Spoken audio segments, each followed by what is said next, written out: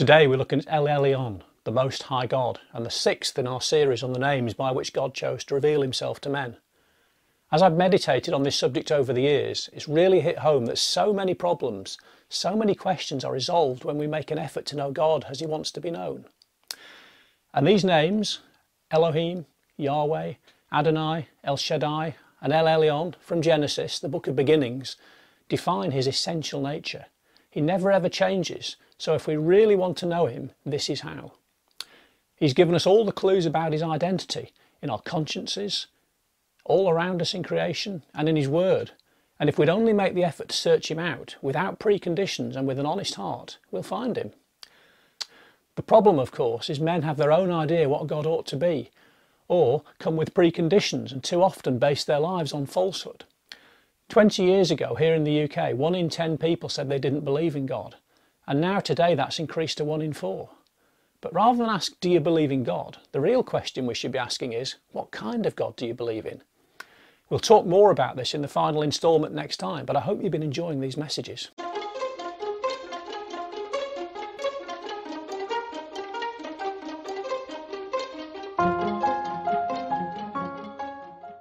Hi, this is Bible Sense, future-proof wisdom from the Maker's Handbook, and I'm Neil Turner. The Word of God washes us, and the more you study it, then the more it divides between what's soulish, our natural, mental and emotional makeup, and what's spiritual, that brand new, incorruptible nature born again from above, in your thinking. The Bible's rather like a builder's plumb line, a perfect standard against which we can measure our lives and beliefs. Today, again, we'll examine another aspect of God's nature. He's the same God, but just like looking at a mountain from a different side, we're going to see another perspective of who he really is, what he does, and in this time in relation to the Gentiles, those people of the world apart from Israel. As usual, there's a question for you to consider and a memory verse at the end of the session. Make sure you subscribe to the channel, and if you want to know when new videos are posted up, then please just tap that bell symbol. A few years ago I was stood in the Jordan Valley on the flat and arid plain north of the Dead Sea between the Judean hills and the hills of Jordan. It's a stunning ancient landscape and one through which Joshua would eventually lead Israel out of the wilderness and into its promised land. It was here, some 400 years or so before Joshua, that a confederation of tribal kings had kidnapped Abraham's nephew Lot from Sodom, where he'd been living. Abraham pursued this raiding party north as far as Damascus, which is in modern-day Syria. He rescued Lot, plundered the vanquished tribes, and then, returning south, approached the city of Salem. Here Abraham had an encounter with one of the most mysterious characters to be found in Scripture. Let's turn now to Genesis 14 and read about this meeting, shall we? And it reads, Melchizedek, king of Salem, brought out bread and wine. Now he was a priest of the Most High God. He blessed him and said, Blessed be Abraham of the God Most High, possessor of heaven and earth, and blessed be God Most High, who has delivered your enemies into your hand. So here we have the first mention in Scripture of God Most High, which, in its original Hebrew, is Elyon. Now, if you remember from our last message on El Shaddai, we saw how El is the most ancient, basic name of God and means might or power. The Hebrew word Elyon means the highest in a series or the chief amongst an order of those who are like in nature. It doesn't just mean higher or a bit further up, but the very highest in a hierarchy. Now this order or series or hierarchy all have something to do with links that links them together, some common characteristics by which they're related. Elyon, the Most High or the highest, figures around 40 times in the Old Testament, starting here in Genesis, but with most mentions in the Psalms and Daniel. In the New Testament, the majority of mentions will be found in Luke, which we'll examine a bit later. So just who was Melchizedek and why is he significant for the name of Elyon? He's certainly a mysterious, enigmatic figure, subject to much discussion, and it might help us to spend a moment or two just to understand him a little better. Melchizedek comes out from Salem. Now Salem is the same word as Shalom, the Jewish greeting for peace. This city of peace, Salem, later becomes Jerusalem, and interestingly is where, as we saw in an earlier message, Abraham will eventually bring his son Isaac to Mount Moriah for sacrifice. Melchizedek's similarities with Christ are amazing, and some have speculated this actually was Jesus. So is that the case here? Well, I don't think so, and I'll tell you why. We've seen through this teaching series how, in every other instance, when God revealed himself in human form in the Old Testament, that men fell down and worshipped him.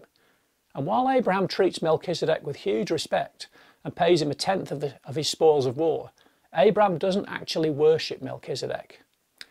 Melchizedek clearly wasn't descended from Abraham, so by definition he must have been a Gentile. As you'll know, the Bible separates mankind into two groups: Israel, the descendants of Abraham through Isaac and Jacob, and the Gentiles, which are every other tribe, tongue, people and nation apart from Israel. So that includes me as an Englishman, for example. To find out more about Melchizedek, we need to jump forward to Hebrews, and you've got 3 full chapters there, chapters 5 to 7, where we learn, for example, he is without father or mother or genealogy, and that he has neither beginning of days nor end of life. Curious indeed. The writer also tells us the lesser, who is Abraham, was blessed by the greater, that is, Melchizedek. So Melchizedek is greater than Abraham.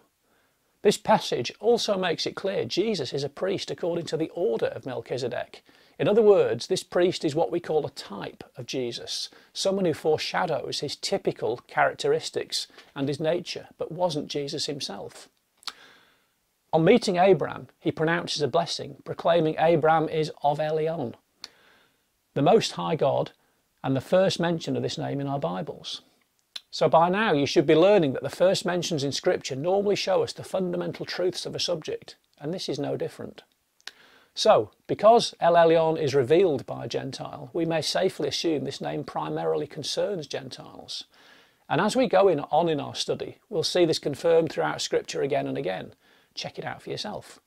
Amazingly, almost every mention of the Most High is in the context of the Gentiles. Literally, he is the highest God to them.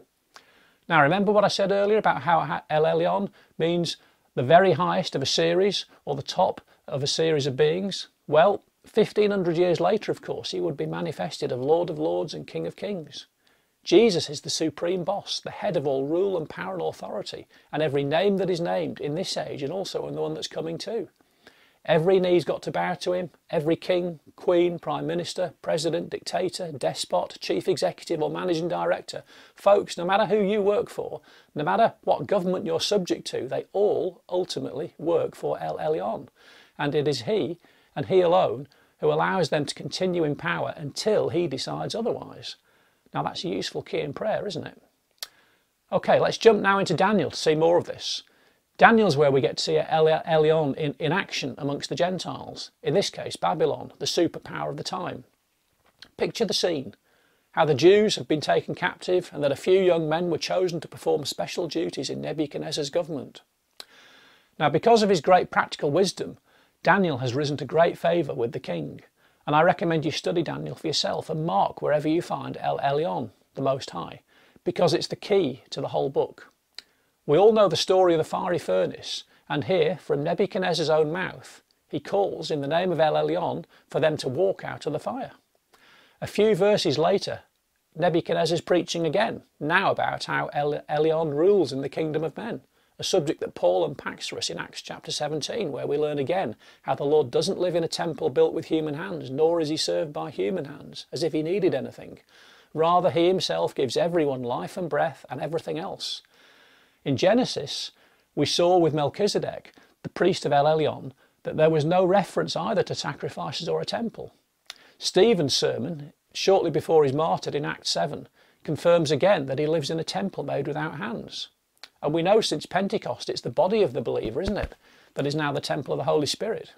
So without sacrifice, how are we going to please him? Well, we please the Most High, as the psalmist says, by paying him with our vows and by doing good, which we'll look at later in a few minutes in Luke's Gospel. What this boils down to is El Elyon wants us to comply with his nature, or, if we put it very simply, just to be like him.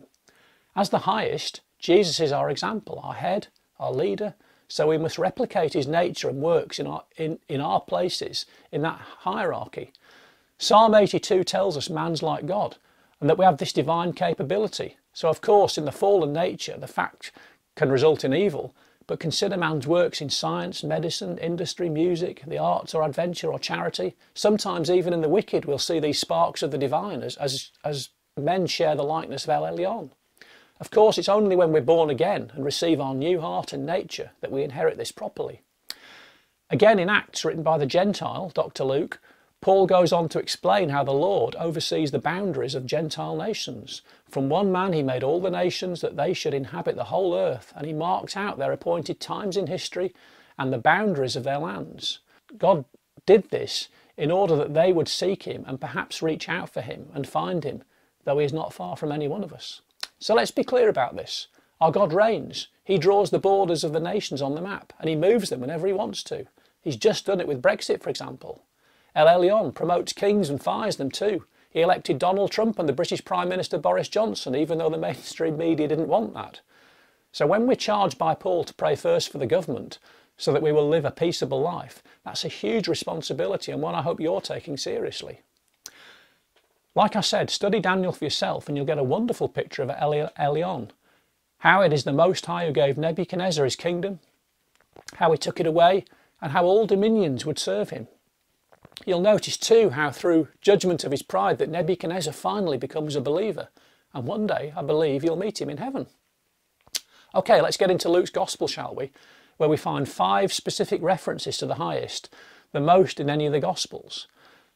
Now, theologians generally agree that Luke is the Gospel for the Gentiles. Why? Well, firstly, it was written by a Gentile. Dr. Luke, the only Gentile author in your Bible. Study it and you'll see it emphasises God's relationship with men, typified by Jesus' response to the Gentile Roman centurion a few chapters later. It doesn't major like Matthew's Gospel on the Mosaic Law, for example, either. In Luke, Jesus is described as the prophet of the highest.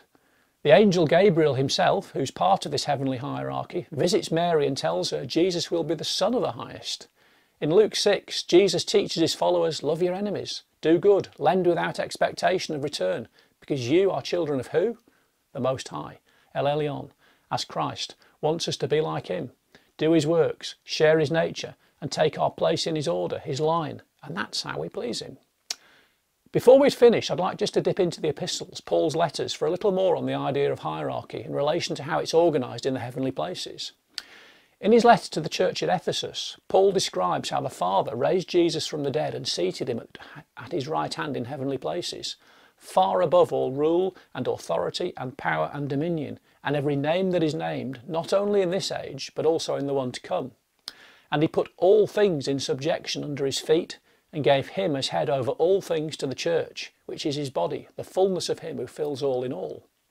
Over in Colossians, Paul says, the Son is the image of the invisible God, the firstborn over all creation. For in him all things were created, things in heaven and on earth, visible and invisible, whether thrones or powers or rulers or authorities. All things have been created through him and for him. He is before all things, and in him all things hold together. And he is the head of the body, the church. He is the beginning and the firstborn from among the dead, so that in everything he might have the supremacy. So these 2 passages show us Jesus is supreme over all created beings, both here on earth, but also in the heavenly realm too. And if you study Daniel, you'll read how his prayers were opposed by someone called the Prince of Persia. There's also mention of a Prince of Greece. And between them, these powerful spiritual beings are responsible for Eastern and Western thinking in rebellion against God. They still operate today. Just look at how Iran, for example, opposes Israel, or how humanism from Greek culture drives political correctness, which is systematically trying to destroy Christianity. Their boss, Satan or Lucifer, is yet another created being who rebelled and fell, and is described by Jesus as the God of this world, the prince of the power of the air.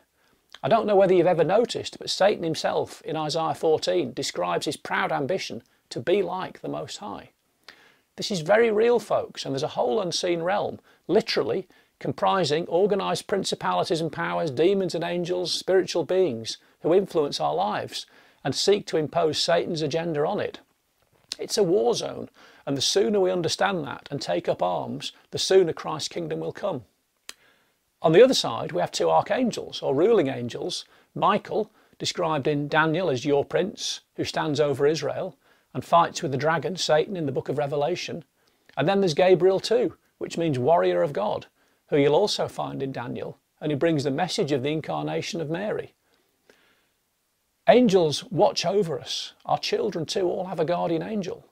Revelation describes 100 million angels saying, "Worthy is the Lamb who was slain to receive power and riches and wisdom and strength and honour and glory and blessing. And every creature which is in heaven and on the earth and under the earth and as such as are in the sea, and all that are in them, I heard saying, Blessing and honour and glory and power be to him who sits on the throne and to the Lamb forever and ever." Wow, now if that doesn't blow your socks off, I don't know what will. Paul's teaching in Ephesians and Colossians makes it clear there's a whole vast organisation of heavenly beings, both holy and serving God, but also those who are in full rebellion against him. But they all ultimately are subject to Christ. Now this is a vast subject and we're not going to go into details today, but just to be clear that the Most High is their boss too. And as we saw with Job in a previous talk, Satan has to ask permission before he's allowed to sift us. So this is Elyon. Now here's your question for today's talk. Do you know your place in the kingdom of Elyon? Do you understand where you're supposed to be and what your specific role is? If not, I want you to ask your heavenly boss and he'll tell you. There's a practical aspect to this, maybe as a father, a mother, or an employee, for example. But there's also a spiritual side to it in prayer ministry or spiritual warfare. Jesus gave us all a bag of talents, and one day he's going to ask you, what did you do with them? The rewards are huge, but the penalties for wasting them are severe. So if you've been sitting on your hands and just enjoying the view, you need to get stuck in, brother and sister. I'm going to leave you today with Psalm 91, which will also be your memory verse. He who dwells in the shelter of the Most High, Elyon, will abide in the shadow of the Almighty. I will say to the Lord, my refuge and my fortress, my God in whom I trust. Notice this shelter is only for those who are dwelling, abiding in his shadow. This blessing is conditional and only for those who fulfill the conditions. Hit the subscribe button to stay in touch and the bell icon to get reminders when new videos are posted up. As always, please share this teaching with those you see fit and click the thumbs up button if it helps you today. You can check out the amigaprogram.com website too, which contain more end time resources. And I'll see you next time on Bible Sense in the final part of our series, when I'll bring it all together for you and we'll see how these names perfectly complement our Father, his Son Jesus and the Holy Spirit. Thanks for listening.